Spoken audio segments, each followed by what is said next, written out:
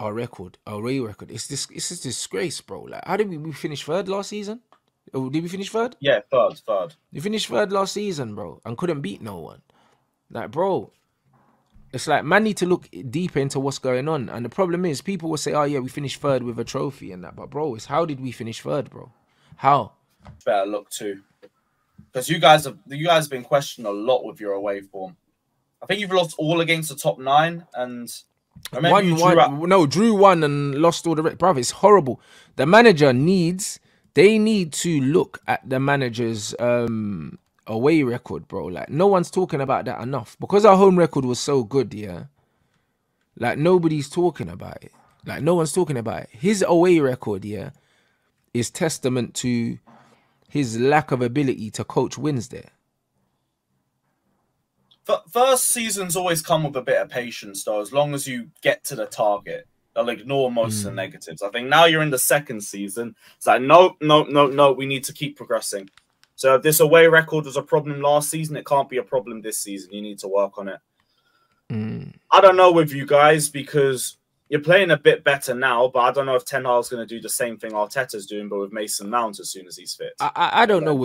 I don't know if we're playing a bit better. We always play better against Arsenal, bro. Like, do you know what I mean? We always do. Like, I'm not looking at this performance, yeah. I'm not looking at this performance and saying, yo, Man United are playing better, because, bro, we always up it for Arsenal. We always up it for Arsenal. So this performance doesn't mean anything. It's what we do next game. And then the game after that. If we go and we beat Brighton, then cool. But a performance against Arsenal doesn't mean anything, because we always perform. Last season, we nearly got a draw there as well, and they scored in added time again. This is the second season that they've nicked it. Yeah, this is the second season they've nicked it at the end at their own ground. So let's not pretend that we don't always up our level for Arsenal, bro. We literally beat them in pre-season a few weeks ago and beat them comfortably. This might be a mentality thing with you guys. Yeah, but again, do you know what I mean? Like, we can't keep looking at that, bruv. You know what I mean? We can't keep looking at that. These men need to show me what they're on. They need to show me what they're on. Like, if they can wake up for certain teams and then they fall asleep for others, then clearly they're just not switched on and they wake up when they want to. 100%. And then that's a deeper problem. Because I've seen that with Chelsea as well. For years, we were the team that will wake up and will drop 11 man of the matches when Tottenham come to the bridge. And then when we go away to Leeds, we'll lose 3-0 the next week. It's Chelsea all over. And that was a mentality problem with us too. You've got to be switched on. 100%, but it shouldn't be like that. Do you know what I mean? When you're at a top club, it shouldn't matter who you're playing against. You should be turning these guys over. And this is exactly the problem that I'm seeing right now. When you look at Man United's away record, it shows the manager's inability to coach wins. Because, like I mentioned yesterday, back in the day, you used to be able to just put out maybe 6 or 7 of your first team players if you're Man United, make a few changes, go to mid-table teams and just expect to win, even away from home. You can't do that now. Now all these teams have tactical managers. They have good players. You actually have to coach wins now away from home. You can't just send your players out there and say, you man, handle this. Do you know what I mean? It's completely different. It's completely different. So yeah, I guess game management and also different atmospheres also play a factor with it as well. But if you can go to a place like the Emirates, who has improved in that facet over the last year or two, then you should be able to do it in other away games as well. No, you're right, but I just really think, that not enough is being made. Not enough is being made of our record, our away record. It's a disgrace, bro. Like, how did we finish third last season? Oh, did we finish third? Yeah, third. We finished third last season, bro, and couldn't beat no one. Like, bro, it's like man need to look deeper into what's going on. And the problem is, people will say, "Oh yeah, we finished third with a trophy and that," but bro, it's how did we finish third, bro? How? Like, it's a joke, blood. You know what I mean? And this is my main issue, my bro. This is my main issue right now with what's going on at the club. It's like there's always a flipping excuse. There's always this. There's always a scapegoat. This is what Man United do. They love to scapegoat a player. They love it. Now it's Sancho's turn. Before it was Pogba's turn. Before it was Martial's turn. Yeah, that whole statement stuff was straight after the game. To be honest, that coming straight after the game might take a bit of pressure off the players. So that might be a little bit of a positive, but still, I don't it's think not it takes pressure off the players, man. I think the manager, absolutely made a bad call there. Do you know what I'm saying? He made a bad call there. Do you know what I mean? And I think that's going to lead to him getting sacked eventually, because he only signed a 3-year deal.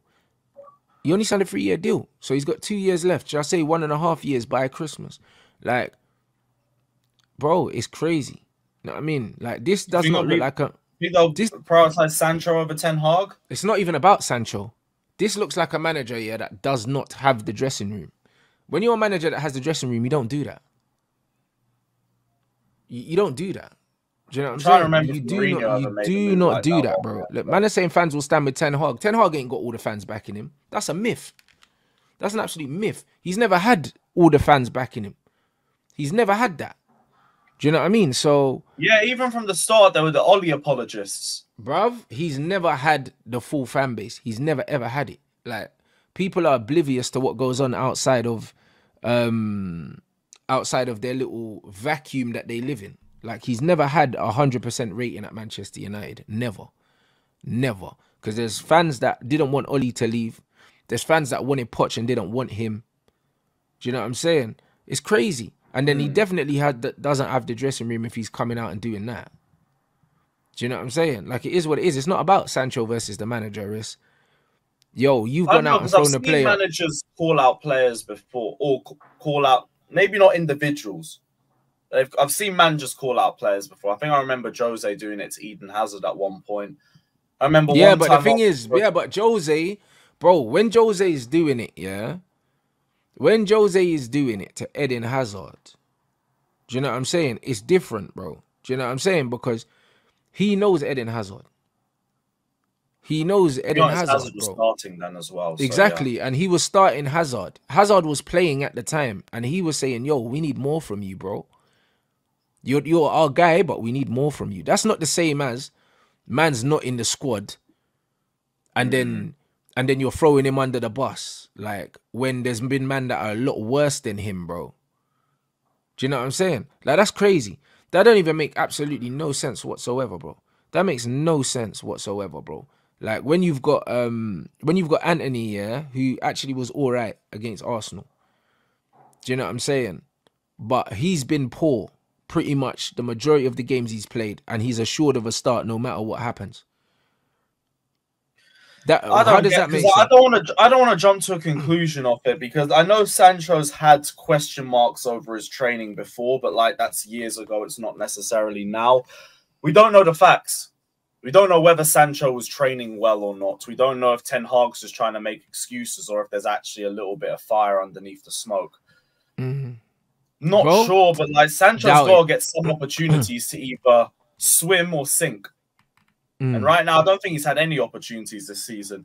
You guys were playing him as a false 9 before, and then I think... Bro, and he was playing well, and then what happens? And then in the season, you play Rashford in the net. Yeah, that doesn't make sense. It's again the same thing that Poch is doing, where you're diverting from what you did in pre-season. I keep saying pre-season is meant to be a precursor to the start of the season. That's the whole reason why you call it that. You don't go to pre-season and then go to the start of the season and do something completely different. So if I'm saying that for Poch, I kind of get that with Sancho.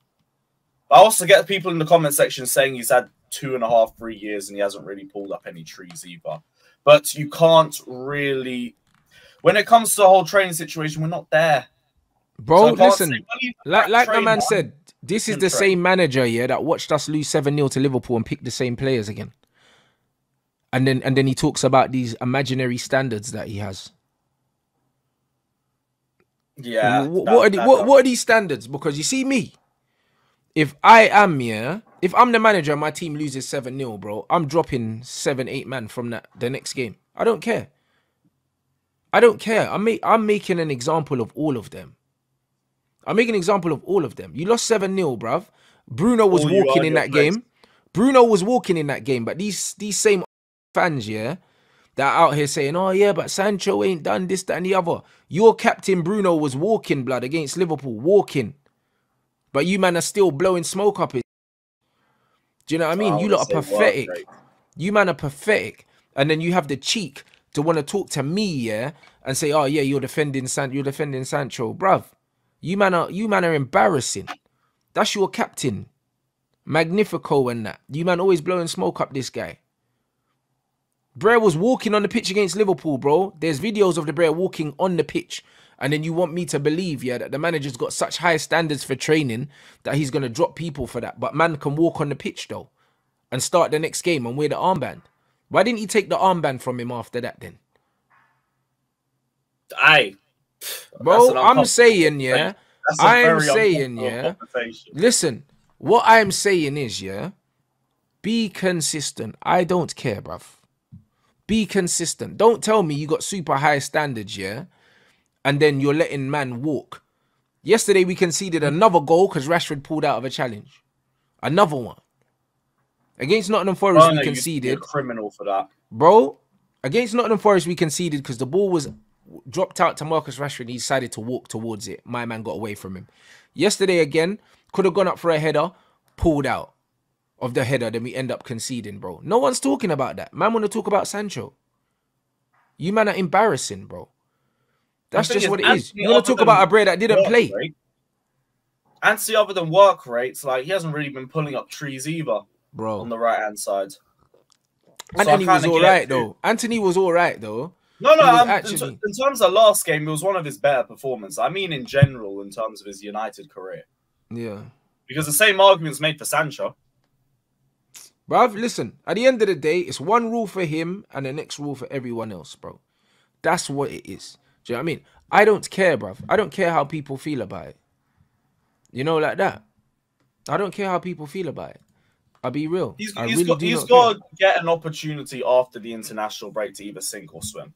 Although it is tough fixtures that you're throwing him into. You got Brighton and Bayern away as your first two. Yeah. Yeah, that's long. That's long. Bro, we're gonna see how consistent this manager is. Yeah. Every time a player don't play well, I expect to see them dropped. It's not gonna happen. The performances really need to matter now because, like, yeah, you played better against United, but you still lost. It's another defeat.